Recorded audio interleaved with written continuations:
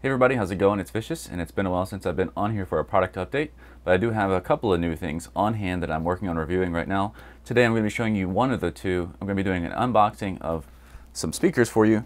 I have the NuForce S3-BT. These are some nice high quality bookshelf speakers. It's a pretty big and heavy box. There's not going to be a whole lot to show you as far as unboxing a set of speakers, so you can look at this video as a status update just so you know what I'm working on. And I'll tell you a little bit about it real quick and kind of build some interest. So if you run into this video and you're not subscribed to the channel, then you might want to go ahead and subscribe. That way you don't miss the actual review when it comes out in about 2 weeks. So let me tell you about it a little bit, then I'll open it up. The S3-BT, they're bookshelf speakers, you know. They're powerful enough to you can play a whole room's worth of audio with them.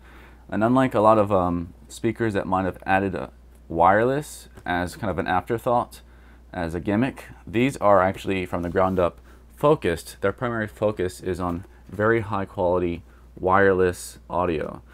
So it's using Bluetooth, but it also does have regular analog in connections, so you can hook them up like normal. It's using different codecs for the Bluetooth, AAC and apt-x, to increase the quality of the Bluetooth transmission, and that means you can get actually really high quality wireless audio. And more detail on that in the actual review. So let me go ahead and open it up. I don't want to talk too much about what it's all about. That would be the review. All right. So they come well packaged. We have a quick start guide, an actual manual, the like egg crate type packaging here, and then the speakers, kind of like in a cheesecloth type thing going on here. They're very heavy.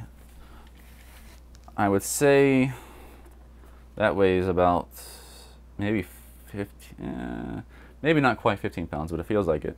On the top here, I see that we have a volume up and down, a previous and next track, a play pause, and a source with some LEDs that say line in and Bluetooth. So this is all just like your wireless players for your phones and whatnot. These speakers can control your music the same way.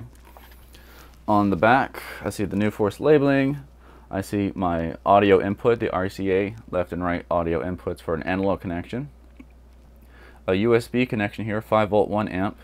So I guess that means either these have you can power them by USB, or that maybe there's something else you can do with that. I'm not sure. Actually, I bet you this is, I know that's for. I'll tell you what that is for in the review. I got the on and off switch here. I got a port for the speaker to properly have the right tuning. This is to go to the other speaker, these speaker terminals here. Looks like they work with either banana clips or directly by wire. And the DC input, this is where the power is going to go in. So there you go, give you a good look at that there. Everything I was just telling you about.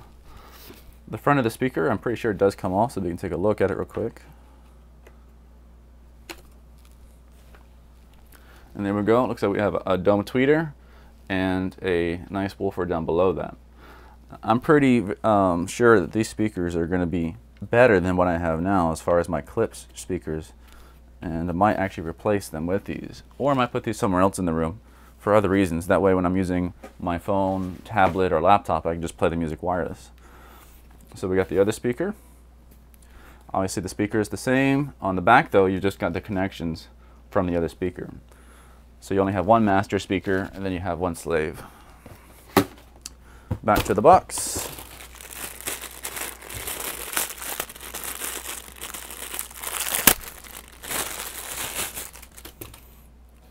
All right, they gave us a generous portion of speaker wire. This is going to let you connect one speaker to the next.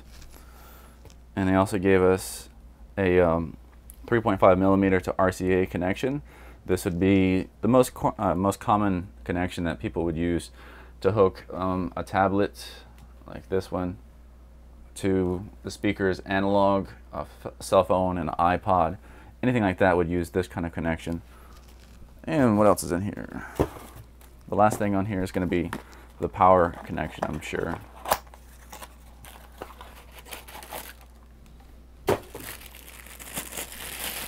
All right, and last but not least is indeed the power brick. It is, let's see here, 1000 milliamps, 18 volts. So output in total 18 volt, 2000 milliamps. There you go. And that's using a pretty standard connection as well. So that's it, guys. The S3-BT, I have those on hand. I'm going to hook those up today, start using them for a week or two, get a really good feel for it, run them through the paces, test it both analog and wireless. I'm actually going to take these off-site, leave my house with them, take them to work so I can test them in a much larger environment. That'll be part of the review as well. So I hope you guys found this video interesting and useful. Know that the review is coming up, and I'll see you next time.